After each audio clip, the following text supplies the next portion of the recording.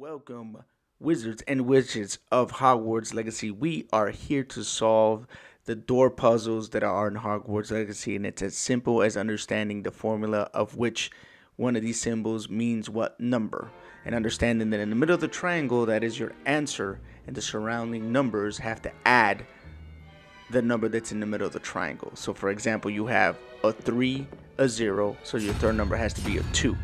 And understanding that the 2 is that symbol that looks like a goat. And then moving on to the bottom part of the triangle, the second part of the puzzle, you have a 12 as your center number. You have a 4, and then you got to go to that symbol, which is the unicorn, which equals 1. So 4 plus 1, you'll need a 7. So then you look over at the 7, and it looks like the octopus symbol. And that's going to be the way you solve these puzzles. So the formula is always going to be the same.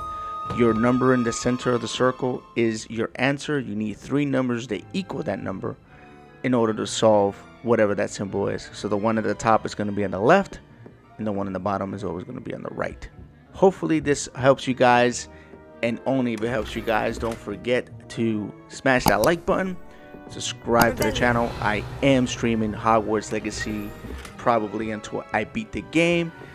And if I run into any other tips and tricks that I can figure out on my own or by doing some homework, I will do those and put out videos like these. Thank you guys so much for your support. You guys have a great day or night. Light, live in peace. Enjoy your loot. Congrexes checking out.